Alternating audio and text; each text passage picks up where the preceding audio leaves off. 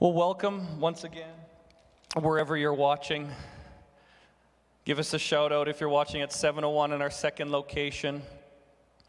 I need to at first quickly just apologize on behalf of myself and I. I sent out the wrong link on the website initially. So if you signed up really fast Wednesday at 4 p.m., both links from the website led you to the upper room, which I apologize if you were trying to sign up here. But it's kind of fun because the upper room filled up in like 20 minutes. And then some of you who don't usually get in here were able to get in, I think. So if it's about being around people, then the upper room. I was there a few weeks ago. It is a good vibe over there when it's full. Because this building is huge, and so to make it feel full is kind of, it's hard to do. But over there, I walked in, I was like, okay. All right, so don't not come because you're like, oh, I'm not in the main one. Sometimes that one's even got some better, there's some old wells that have been dug across the street if you don't know our history. We were in church over there for years doing upper room, doing services, and you come back to it, Maury even mentioned it, and you feel that old well being dug up again. Wells of revival. So I'm telling you, whether you're in here or over there, these are great places to be. So I think we're at capacity in both locations today, which is amazing. 2021. Come on, everyone, give yourself a pat on the back. You made it. You made it to 2021. Sometimes, I think we didn't know it would look like this. At the beginning of every year, every preacher kind of gets up and says what they think the new year is going to look like. I don't know if everyone said it was going to look like this. I know there was a lot about 2020 vision and seeing things you haven't seen before and seeing things clearly. I think we did see some things we've never seen before, some things maybe more clearly than we've ever seen them before. But it probably wasn't what we thought. But who's ready for a better 2021?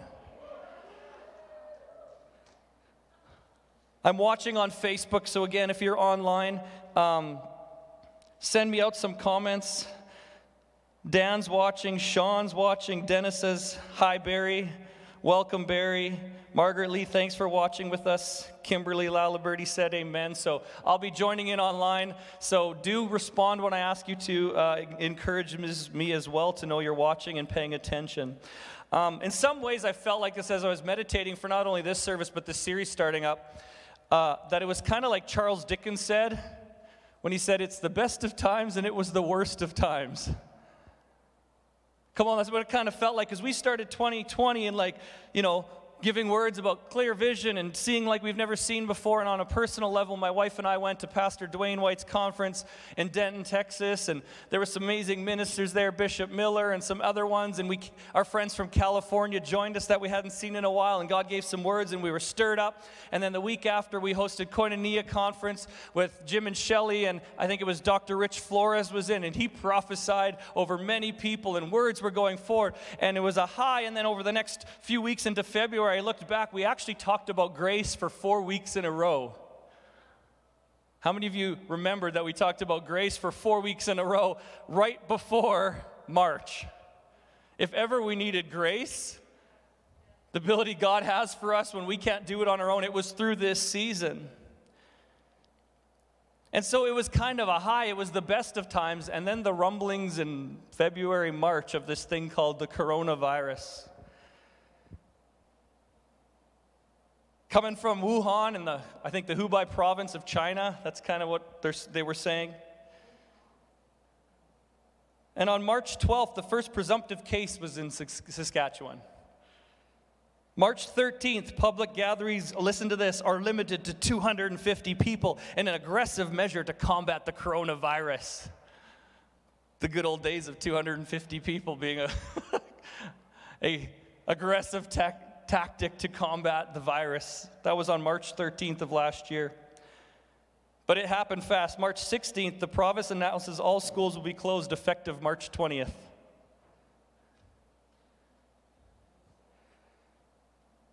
March 17th, 8 positive cases are confirmed in Saskatchewan of COVID. Measures for protecting jobs during the pandemic, some of the plans of what they're going to do as things start to shut down. March 18th, a state of emergency. Public gatherings are capped at 50 people. Who remembers that? March 18th, bars and restaurants must operate at half capacity with 2 meters of distancing. Some of this 2 meter stuff coming out. Businesses start to get shut down. March 20th, mandatory self-isolation after travel. Schools close. March 25th, gatherings are limited to 10 people. The last of most businesses are forced to shut down, many of which were shut down in the weeks before. But complete lockdown and the idea of a bubble starts forming. The worst of times. So Wednesday, March 8th, to kind of show you a bit in the midst of the worst of times, there's sort of some positives in the best of times. We had a vision team meeting. We usually have one every Wednesday morning. And Pastor Jim said, I have a feeling, Derek, you better get ready for live streaming because these numbers are starting to change, and it was at 250 at this point. And it might be sooner than we think. We finished that meeting at 1 o'clock. By, I think, 2:30 or 3 that Wednesday, they announced that the limits were down to 50. And so we talked about, okay, how do we do this? And on Wednesday, we found out they're 50. Within 4 days, on Sunday morning, we were streaming live from my phone, hooked up to the sound booth to Facebook in 4 days. And over the next week, I think, we had a computer attached to a camera streaming to Facebook. Within, I think, 2 weeks, we had a computer attached to a camera streaming to Facebook with the words on the bottom of the screen for the songs. And within less than a month, we had a computer attached to a camera streaming the words onto Facebook, YouTube, website. And during all this simultaneously happening, our church was designing an app. This is March. So now our live stream goes out on Facebook, YouTube, website, and our app. That's the best of times. Because I used to say this, what would have probably taken 2 years took less than 2 months. And not only that, churches started to follow suit, and more than I've ever seen before, church content and Christian content was on social media like I've never seen. So, the worst kind of times, but possibly in between the best of times. But over the next few months, highs and lows, the shootings of several black African-American people in the United States brought a lot of attention from law enforcement and this movement, Black Lives Matter, the hashtag, not the original group, but the movement started rising up, and there was lots of controversy over that, and lots of, I think I heard that pastors kind of left churches and stepped away from churches because of just the controversy around that. Even President Trump and his election and Biden and the dissension over that. And so those things were happening. I would even say the First Nations people in Canada, some recognition of the racism towards them, that was sort of coming into play. Continued restrictions, mandatory masks. Contention, arguments everywhere, churches splitting, pastors leaving, but God still moving. Worship events still happening. We had Red Room worship in this room at the back, within the limits. Healing still happening. Christmas trying to get canceled, but you can't cancel the celebration of Christ's birth.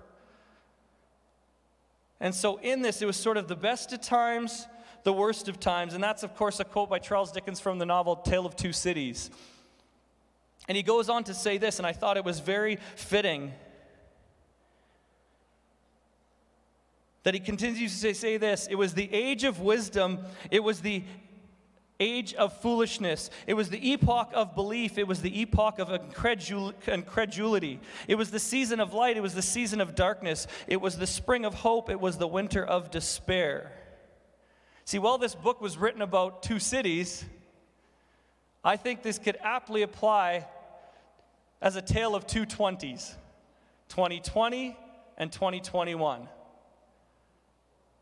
Where 2020 was the age of, or it was the worst of times, but 2021 is going to be the best of times. 2020 was the age of foolishness. 2021 is going to be the age of wisdom. Pastor Kathy talked about it last week. 2020, it was an epoch of incredulity, while 2021 will be marked with belief. 2020 was a winter of despair. 2021 is going to bring a spring of hope. 2020 was a season of darkness. 2021 is going to be a season of light.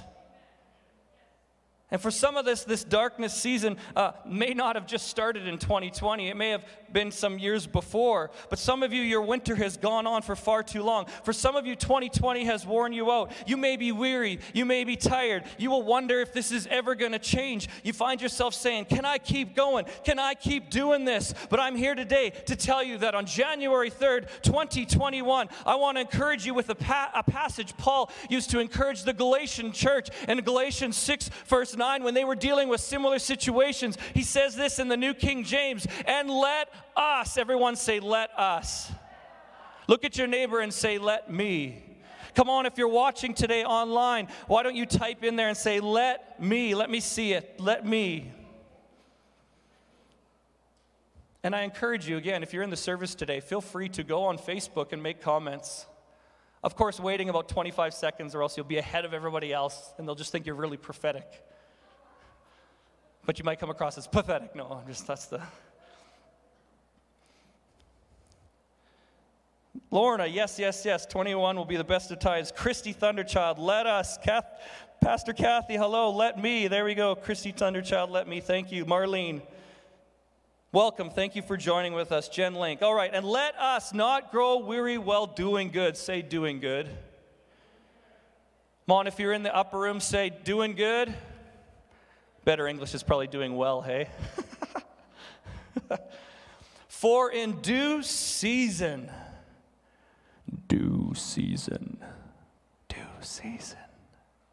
we shall reap if we do not lose heart. We shall reap if we do not get faint. We shall reap if we do not get tired and weary and quit. Come on, look at someone and say, I am not going to lose heart. Come on, put that in the comments today. Say, I am not going to lose heart. If you're in the upper room, look at someone and say, you are not going to lose heart. If you're here today, look at someone and preach at them this morning and say, you are not going to lose heart. Can you tell I'm excited for 2021?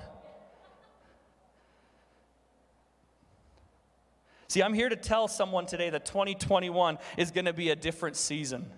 See, you may have been in the season, this is for City Center Church specifically, but it might fit. See, you may have been in a season of sowing, in a season of serving, in a season of giving. You may have been in a season of doing good, and 2020 has challenged you like it's challenged me. Maybe even 2019, 2018, 2017, 2016, maybe it's been a challenge and you've been given and you've been wondering what's going on, but I'm here to tell you, your new season is due. In fact, I think it's long overdue.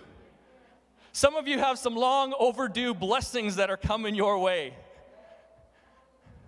I think this is accurate. I heard the library has forgiven all overdue fines for books now. So I'm here to tell you the library of heaven is if there's anything overdue, they're paying it off towards you. I don't know if that analogy works. I should have just left it in my pocket. See, and I'm telling you, in the natural, this doesn't make sense because they're still talking about the slow progression out and these resurgences, but this is by the Spirit. That your season to reap, your season of blessing, your season of restoration, your season of prosperity, your season of strength, your season of grace, your season of faith, your season of wisdom, your season of favor is overdue. And I'm encouraging someone who's listening today, whoever's listening today, and you felt like you've been in the worst of times. You felt like you've been in the winter. You felt like you've been in despair. You felt like you've been having some foolish things happening to you. I'm here to tell you today, do not get weary. If you do not give up, if you do not stop believing, if you do not stop praying, if you do not stop doing good, I believe that 2021 is your due season. Come on, say it's my due season. Come on, if you're watching online on Facebook or even YouTube, we got a guy streaming in the back. If you make a comment there, he'll see it and respond to you. Come on, say it's my due season. Come on, say it like you believe it. It's my due season. I'm going to tell you what that means. So for the next few weeks, we're going to look at and consider. Have you ever considered anything? Ponder, think about. What does this mean? The scripture says, consider the lilies, consider the birds. It means to think about, okay, what's going on? And that's the word I felt for 2021 as we look at this. We're going to consider what it means to step into our due season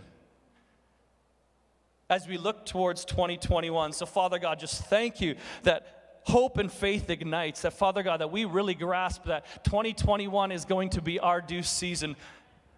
In Jesus' name. Woo! So part one of this series that we're starting called 2021, It Is Your Due Season. That's the title of this series.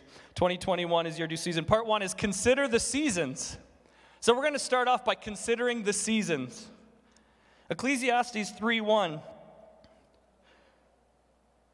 Thank you, Lorianne, for saying it's my due season. Sue Nosbush, my due season. Verona, my due season. Liz Kozakowski, my due season. Thank you for joining with us today. Ecclesiastes 3 verse 1. Solomon, considered to be one of the wisest people to ever exist, said this: to everything there is if you know it, what is it? There is and a time for every purpose under heaven. So there's two things going on there. Season is an appointed specific time. So he's saying to everything there is a specific appointed time. But he also says this: there's a time for every purpose under heaven. That word time means the general passing of time. See, we have seasons that are specific and appointed, but we have seasons that arrive and happen just by the passing of time. So for instance, we just got out of the Christmas season. So every December, we get amped up, we get ready, you go, you buy presents, we celebrate the birth, the Advent happens, we celebrate the Christmas season. And that happens by the passing of time, the rotation of planets and different things, and it makes a calendar year. That happens by the passing of time. When we get into a new year, January 1st, it is the passing of time, the general passing of time that shifts us into January 1st, into a new year or a new season. Are you following? So that general passing of time is the Greek word, you might have heard of it, chronos. Chronos, where we get the word chronology, or like clocks, tick, tock, tick, tock, tick, tock. It's the general passing of time. There's nothing you can really do about it. Time is set. So we're done with the Christmas season and we moved into January, a new season. See, seasons are general time things that God's instituted, where we go spring, summer, fall, and winter. Spring, summer, fall, and winter. And by time passing, like I was saying, the rotation of things, I don't know much about science and all that, but rotating around the sun and different things, we get different seasons, we get different things happening, but it's the passing of time. Inevitably, if we keep passing time, we're going to move into spring. There's really nothing you can do about it. So that's the general chronos passing of time gets us into new seasons. And we all look forward to the new season of summer. And so many of you will get up and hear preachers on January 1st and talking about the new thing God's going to do. Brad referenced it in his offering message. God says, "Behold, I will do a new thing." And we make New Year's resolutions. Who's ever done a New Year's resolution? Who keeps it longer than like a month? Everyone's like...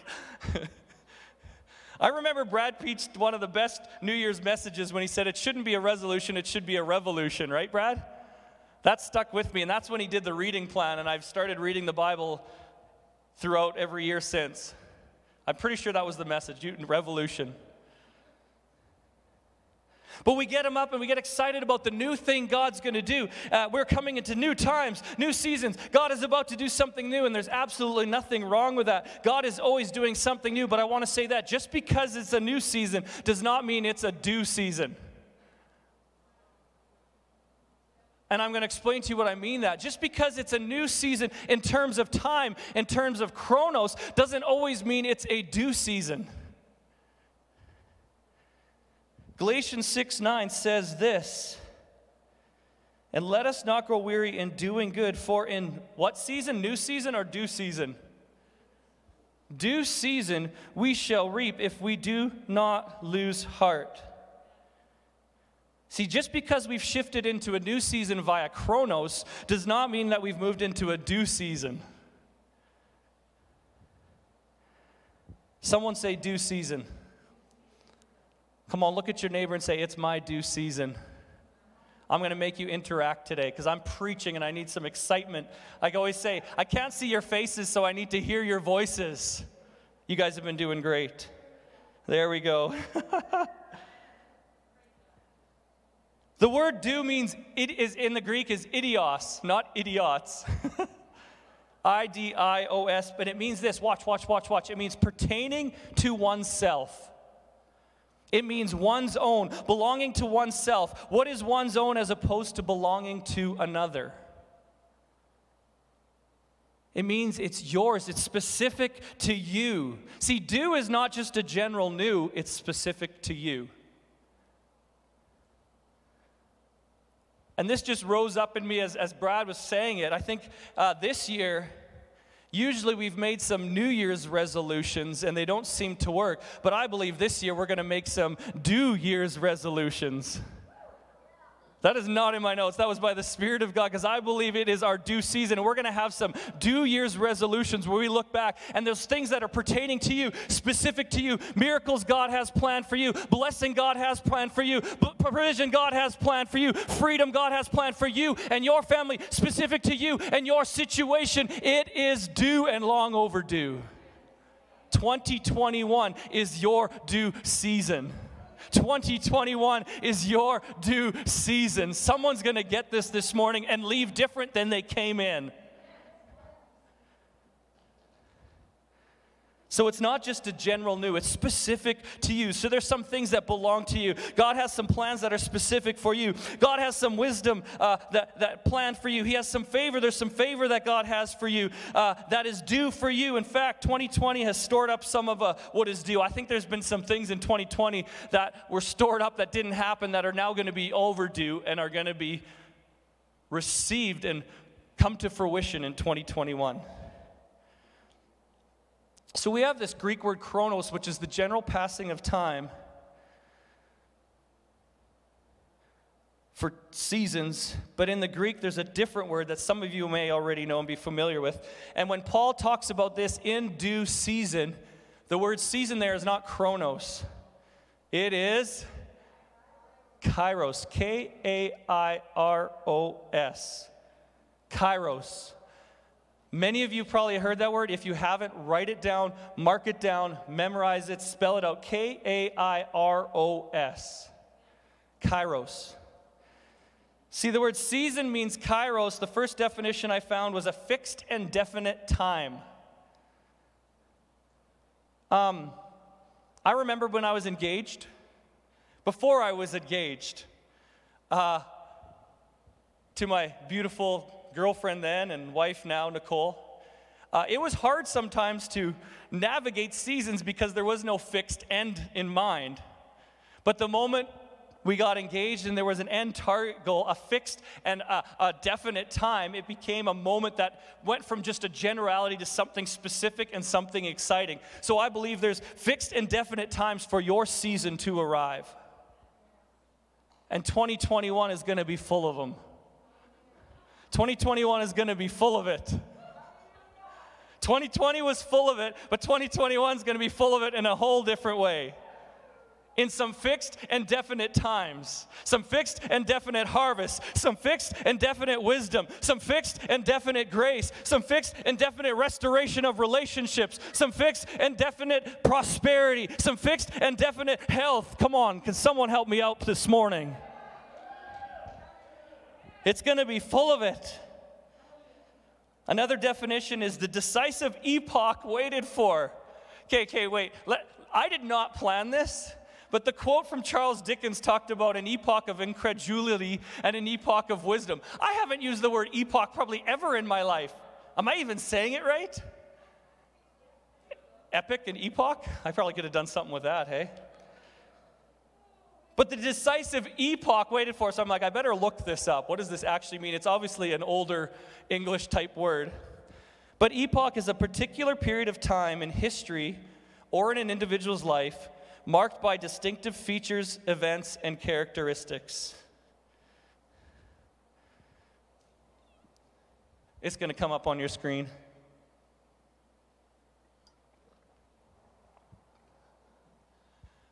a particular period of time in history or in an individual's life marked by distinctive features, events, characteristics. See, I believe there's been some things people have been waiting for. There's a decisive epoch designed for it. Like Dickens said, right? It was an epoch of incredulity. It was an epoch of belief. See, we're coming out of a season where it was an epoch of incredulity. Do you guys know what that means? I had to look it up. I had an idea. Incredulous, like, I can't believe this. This is what it means. The state of being unwilling or unable to believe something or admit or accept what is offered as true. If that was ever a year, that was 2020, on whatever side you fall on. I'm going to say that again. It's the state of being unwilling or unable to believe something or admit or accept what is offered as true. See, I think people's beliefs, faith, hope, everything could have been challenged in 2021. But I believe that this season is going to give way from a season where it's an epoch of incredulity, of unbelief, of uncertainty, into an epoch of a season of belief. And what does epoch mean? It means it's pointed out, it's marked by distinctive features, events, and characteristics. See, 2021 is going to have some distinctive features, marks, and characteristics attached to it, and it's going to be attached to belief. You're going to have some events that are going to happen in 2021 that are going to blow you away in the natural. You're going to say, man, I didn't see this coming. Actually, I saw this coming for years and years. I believed in my heart for years and years, and 2020 felt like it was pushing it far back away. But 2021 is the year that I saw my due season. I had some marks, some distinctions, some characteristics like no other year I've had in my life before. Isn't that right, Phil? Right, Fred? Angelina? Bob, I hear you from the back. I hear you from the upper room. Come on, some distinct features, events, characteristics.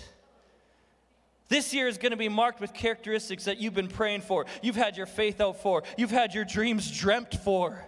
And watch this. This is not just someone else. This is not just City Center Church, although it is. It is not just our season. It is your season. It is your due, meaning belonging to you, specific for you, Shelley, specific for you, Tyler, specific for you, Alex and Elizabeth. Your season, Ralph and Chrissy, it is your due season in 2021.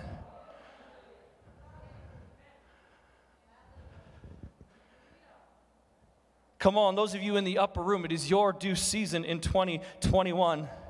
Man, I can't help myself but preach. Someone say it's my due season. There we go, now we're getting it. It also means the right, critical, or opportune moment. I've said it this way, Kairos is an opportune moment in a moment of opportunity. It is like the culmination of a whole bunch of things coming together in one epoch. The right, critical, or opportune moment. It is an opportune moment in a moment of opportunity. We just had one of those on December 20th, I feel. Who knows what I'm talking about? The Bethlehem Star. The Bethlehem Star is one of those kind of almost Kairos culmination, I think, of Jupiter and Saturn coming together and creating this version of what the Bethlehem Star would look like. The last time it happened, it says it was the closest great conjunction of those two planets since July 16, 1623. It's been 400 years since it's happened sort of like this. Watch this. And the first to be easily observed since March 4th, 1226. It's been 800 years since this moment has happened. This Kairos setting up for 2021, I don't think it's coincidence. And just my weird mind goes, okay, so this thing sort of happens every 400 years. 1200, 800, 400, 0. Just wise men looking at a Bethlehem star. Anyways, that's just kind of like, hey, it's kind of cool how that sort of works. But this is a special year, marked by a Kairos opportune moment at the right critical time of everything aligning. See, we think 2020 things are unaligning, but I'm telling you 2021 things are aligning.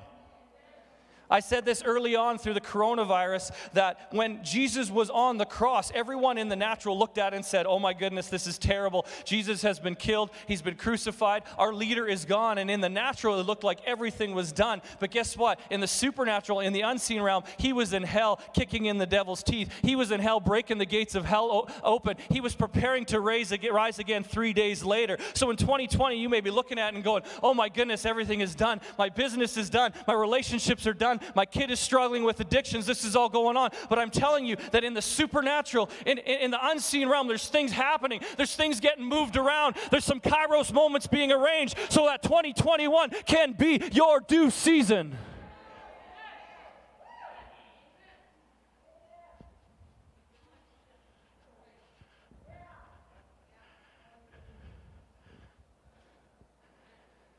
Opportune moments, seized in a moment of opportunity. The last definition that I hadn't heard before and found very interesting, and I'm going to land on this and be done, and we're going to worship,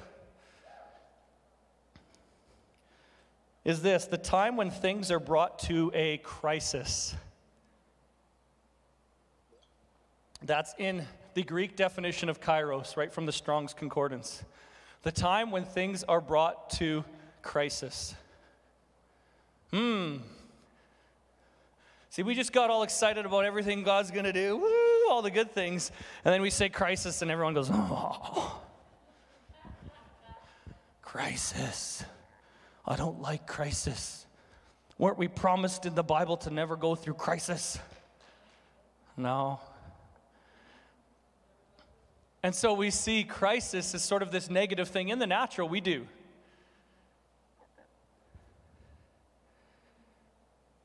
COVID was and is a crisis. The job losses that came from that crisis, the suicides that probably happened from things from it, crisis. The addictions that happened, crisis. Someone assaulting a cabbie, punching him, threatening his life, stealing his car, hitting my car, totaling my car, and then driving off is a crisis. I didn't want that as a way to end 2020 and have to be dealing with SGI stuff and all this and finding receipts and everything and now getting treatments. It's a crisis. See, the word crisis actually means this: the decisive point in any event which determines which way the things will go. See, life is full of crisis, which is a decisive point in any event which determines which way things are go. Life will be full of crisis or crises, but in every crisis there's always a decision point, a critical time, a specific epoch that decides which way things are going to go.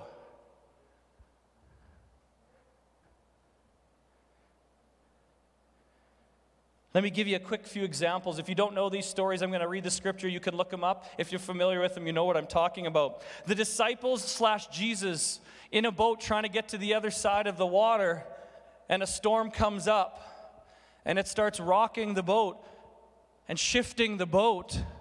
And the disciples are in the middle of a crisis as they think they're about to drown. That's found in Mark 4:39. Saul, on the road to Damascus, trying to persecute Christians, thinking he's doing God's will, gets confronted with this bright light and goes blind. I don't know about you, but if I got confronted with a bright light and went blind, I would consider that a crisis.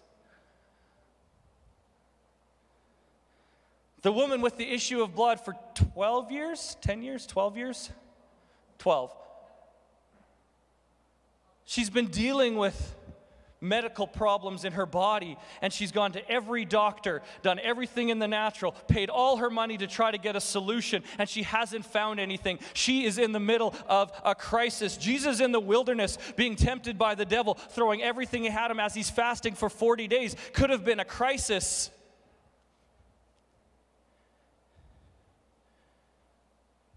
And see, I believe this. I believe Kairos moments are coming to you or going past you possibly every day. And sometimes we look for God to be moving only in all the beautiful, blessed, nice, pleasant spaces and places and times. And we think Kairos is going to be found in the middle when everything's going right and the roses smell good and you're dancing through the daisies in the fields and it's so good. And God is good. Kairos, Kairos, Kairos, Kairos, come Kairos.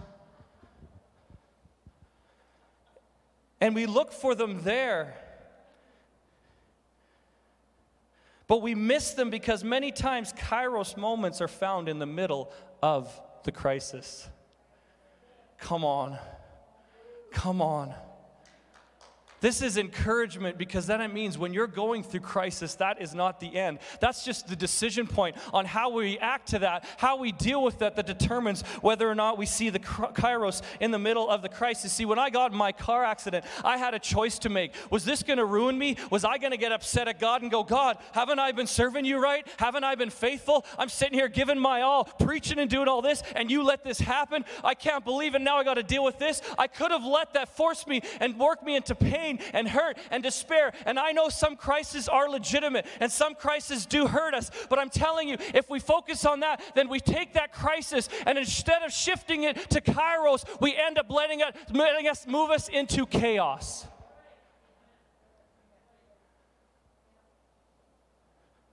Can't believe my car. This is chaotic. I can't deal with it. Crisis is going to try to move you two ways. When a crisis event occurs, it will either lead us to chaos or Kairos, but it won't lead us to both. Come on, I'm going to say that again. When a crisis event occurs, it either leads us to chaos or a Kairos, but it won't lead to both. I'll say this. Let me qualify that. Unless you allow God to get into it. Because I'm going to say later, I'll just say now, God can turn your chaos into Kairos. But on our own, if we do this, we have a choice. What are we going to allow? What are we going to do to shift it? Are we going to allow God to shift it into a Kairos moment? Or are we going to allow it to just become chaos?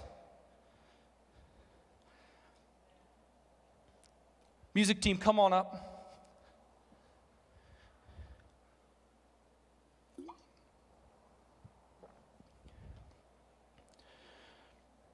Thank you for staying checked in online. It can lead us to chaos or Kairos. We have the choice. What are we going to do? Are we going to just see it as chaos? Are we going to see it as hurt? Are we going to see it as pain? Because many, many times, because all we can see is chaos, we miss the Kairos. This is important. I know some of you, this may be hard to grasp, but understand that. In the situation you're going through, there is always a God-ordained opportune moment that can be a Kairos that can change everything. And we're going to sing this song, Sea of Victory, when we come into it here. But if you know the bridge of it goes, let me see. You take what the enemy meant for evil and you turn it for good. You turn it for good. Yeah. You take what the enemy meant. But I think we do this with this song. You ready? I think we sing it or we see it like this. You take everything that was good and you make it more good. You make it more good. You take everything that was good and you make it more good. I'm not saying he can't, but we sort of put this into it. But what he says here is, you take what the enemy meant for evil and you turn it into good. What is that saying? You take the crisis that the enemy put in your life, God does that. The crisis that the devil's trying to do, the relationship he's trying to break up, the health thing that he's trying to put into your life, the demand on your finances that you're not sure that you're going to get through, and what the enemy meant for evil, God turns it for good. And in our context today, and we're going to sing this, you take what the enemy meant for chaos and you turn it to Kairos. You turn it to Kairos. You take what the enemy meant for chaos and you turn it to Kairos. You turn it to Kairos. Because there's some things that the devil meant to put in your life to destroy you, but God's going to turn around and use it to define you. The chaos that you think is sitting there Come on, someone's got to get this morning. I feel God's compassion in my heart. The chaos that you've been dealing with, the chaotic things in your life that you've thought are too big, too much, too overwhelming, too far gone, that God is taking those things and He's turning them into Kairos moments in your life, because 2021 is your due season. It's pertaining to you, your time, your appointed time for your miracle, your blessing, your provision, your wisdom, your grace, your favor. He's turning the chaos into Kairos. Chaos into Kairos. Oh, God.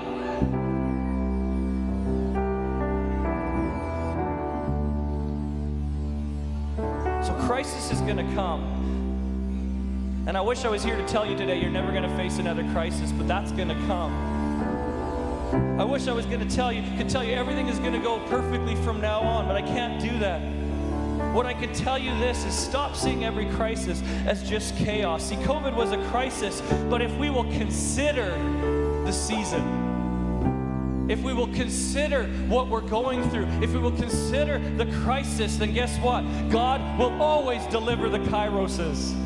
I'm going to say that again. If we take time to consider the crisis and go, God, I don't understand everything. God, I'm contemplating this. I don't know why I got into a car accident, but God, I know you have something better. God, I know you have a Kairos for me. I know you have a Saturn and Jupiter lining up that's going to make a Bethlehem star in my life, and I'm going to have a 2021 that is full of events and different things that are marked different than anything I've ever had in my life before. God, you deliver the Kairoses in due time, in due season. 2021 is your season. Come on. Woo. Oh. Oh. Take what the enemy meant and turn it to Kairos. Turn it to Kairos. You take what the enemy meant for chaos and you turn it to Come on, you turn it to Kairos. Turn it to Kairos. Kairos. God is shifting some stuff. Come on, right now. I believe it in the spirit realm. God is shifting some chaos that you've been going through in your lives, and He's turning it into Kairos moments. He's designing some things for you. As we sit in worship, as we sit in praise, God is putting things together for your 2021.